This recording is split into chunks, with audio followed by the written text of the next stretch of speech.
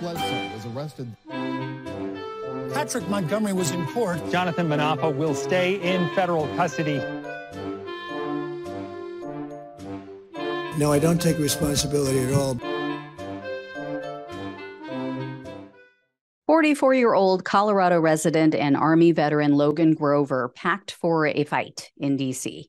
He took a mouthpiece, body armor, tactical gloves, earplugs, a pair of scissors that he broke in half, so they were like two knives, basically, a respirator, and two hairbrushes that had a fine tip point at the end of each of the handles. On January 5th of 2021, after he arrived in D.C., Grover posted this long screed on Facebook. He falsely claimed that the election was stolen. He ranted about Antifa and BLM, of course. And he said, quote, "I have no interest in violence. Sadly, I recognize that violence is highly likely. I'm not certain what's going to happen tomorrow. I am certain I need to be here." Yeah, I have no interest in violence. That's why I brought a bunch of pointy, deadly weapons with me. So Grover also shared photos of himself in front of the Capitol, and clearly visible in some of the photos was fencing with a large white sign with bright red capital letters on them that read, quote, "Area closed by the order of the United States Capitol Police Board." So on January 6th, Grover stepped over that fencing, those barricades, and he was seen within the restricted area of the Capitol. And then he was seen on surveillance video illegally entering the Capitol as alarms blared. And just a small handful of officers were attempting to block more of the mob from getting in. So Grover made his way to the Capitol Rotunda. He was in a brief scuffle with an officer and he lost his MAGA hat. But then even after he exited the building, Grover remained on the Capitol grounds until after 5 p.m. While still at the Capitol, Grover received a message from a friend saying, quote, "You've affiliated yourself with an odd group of folks in D.C. trying to destroy everything we swore our lives to defend, our country, the Constitution, and the institutions thus created that our system of government." That friend messaged again later and said, "I hope you're okay." And then Grover replied sometime later to both of the messages and said, quote, "We swore to defend a lawful system of government. When it ceases to abide by those laws, it becomes unlawful. Having said that, I don't support revolution yet. Staying safe-ish, thanks." Then another friend of Grover called him out for buying into propaganda, and that person noted that no court had found any evidence of election fraud. But Grover replied with more BS about corruption and fraud. And I should mention, this guy has a law degree. Having said that, following his arrest, he wasn't exactly forthright with the FBI agents. He's really lucky the prosecutors are weak. He's really lucky they didn't hit him with lying to federal agents, because Grover admitted to taking weapons to D.C. and all of the other items I mentioned, but he claimed that he left the weapons in his hotel room. And then he said he couldn't remember if he took the tactical vest with him. He also said that the area closed signs had been removed, before he got there.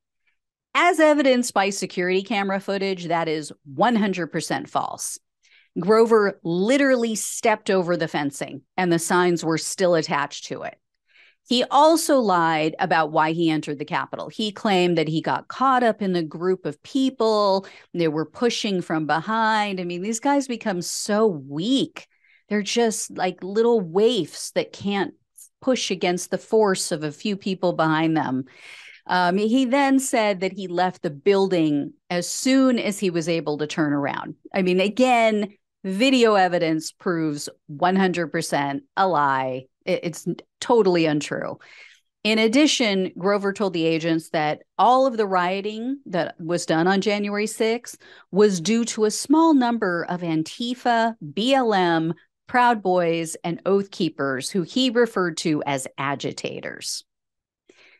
Here I thought you had to be intelligent to get a law degree. So Grover was arrested on April 28th of 2021, and he was charged with entering a restricted building or grounds, 2 counts of disorderly conduct, and parading or demonstrating in a Capitol. In July of 2022, Grover pleaded guilty to the parading charge, and he was looking at up to 6 months in jail, 5 years of probation, and $5,000 in fines. However, the prosecutor requested only 45 days in jail, 3 years of probation, 60 hours of community service, and $500 in restitution. Unfortunately, I couldn't locate any details about what may have gone down at the sentencing hearing, but U.S. District Judge Amit Mehta presided over Grover's case. He ended up sentencing Grover to only 30 days of home detention and 24 months of probation. No fine, no restitution. I mean, seriously? Why didn't he just bake him a cookie and send him out to play with his fellow insurrectionists down the street? This is one of the worst sentences that I've seen from Mehta. We have no idea if this guy was carrying weapons on January 6th. He brought them. What are the chances that he left every single one at the hotel? With the lies that he told? Really? You know, we know he lied about just about every other key element of his story. And this guy swore an oath to protect this country, but he did the complete opposite. But we're supposed to take him at his word about the weapons. These judges, these prosecutors, they are 100% going to be responsible for the next time. I will let you guys know if I hear any more. Thank you so much for watching and listening. Please donate. Please become a monthly supporter if you possibly can, or leave a one-time donation. It all helps to keep the show going. Please like this video, share it with others, subscribe, tell others to subscribe. All of it truly helps to help with the Google gods, get more eyeballs on this information, and I greatly appreciate it. Love you guys. Take care, and I'll talk with you soon.